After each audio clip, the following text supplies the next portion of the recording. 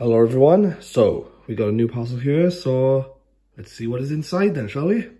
Now I've just opened the box, so let's see what's inside.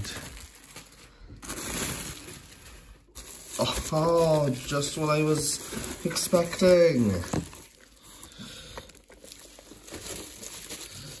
These lovely bobbleheads of Alice in Wonderland.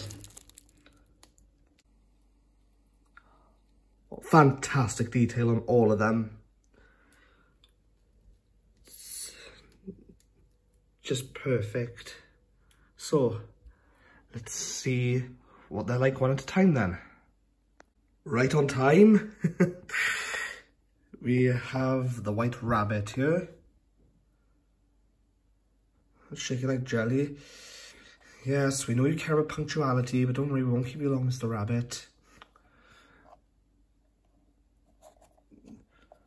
Very neat detail. Here we got his name plaqued and pocket watch and the umbrella. Yeah.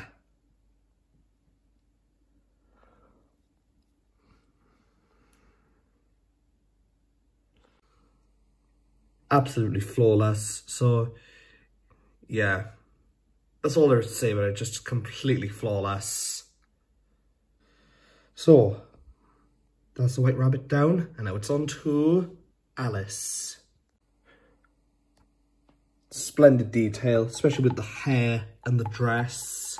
And what I like about this really is basically how those of you who are familiar with the Sir John Tenniel, forgive the mispronunciation, so illustrations, she's in the same pose as she is, like looking up at the Cheshire Cat in the tree with her arms crossed behind her back.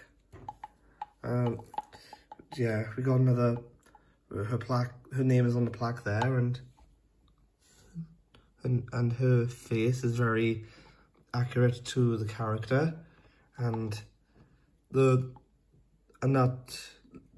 bow headband here, there, I'm guessing it's supposed to be a reference to the one she wears in Through the Looking Glass, but yeah, it still works either way.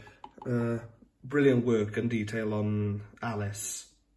And that's Alice down, so now it's on to the Mad Hatter. Now this is one of my favourite bobbleheads here. My most favourite if anything, and why do I say that? Because from what I mentioned with the Sir John Tenniel illustrations, they've really captured it here with the Mad Hatter, with his face, the big head, the nose, and the swervy hairstyle, as well as the checked suit.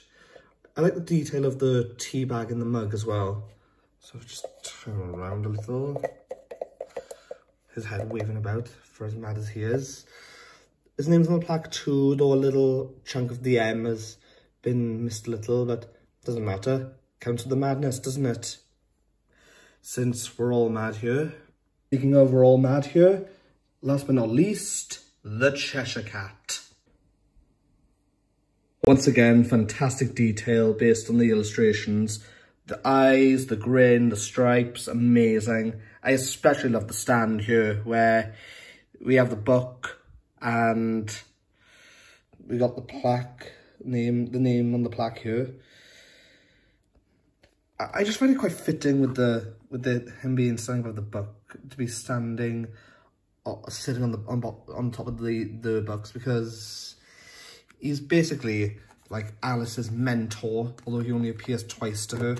But yeah, really fun, brilliant design. Overall, a brilliant purchase. All of them well spent. The brand, Funko, I don't know if it's the same Funko Pop brand, but if it is, then shout out to them all. Just absolutely brilliant detail, and really capture the detail and characters from the whimsicality of Wonderland.